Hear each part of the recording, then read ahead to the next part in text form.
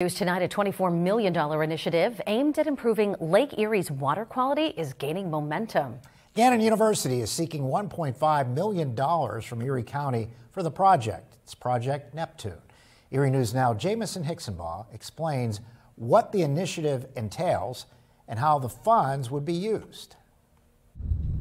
The historic Union Fish Company building in Wolverine Park Marina will soon take on new life. That facility is a key to the project. Gannon University is seeking $1.5 million from Erie County to transform the old building into the Great Lakes Research and Education Center.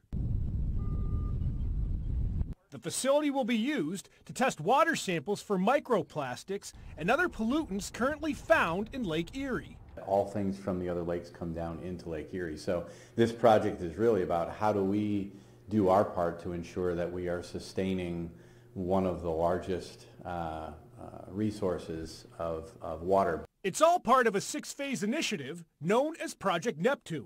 The project aims to address Lake Erie's water quality by removing and preventing pollutants from entering the lake. The measurement piece, we have drones that measure air quality as well as submersible drones and ways that we can measure what's going on in the water, and we can manufacture those in our new manufacturing facility that's currently under construction. According to Erie County Executive Brenton Davis, Gannon's initiative falls in tandem with Project Resolve. These are the two lead initiatives identified in the investment playbook that, they're job creators. They connect us to that blue economy. According to Gannon President Keith Taylor, Project NePTWNE will help preserve Lake Erie while growing the local economy. It can be the start of a whole new venture for Erie as a tourist and a research destination on Lake Erie. Jamison Hicksonbaugh, Erie News Now.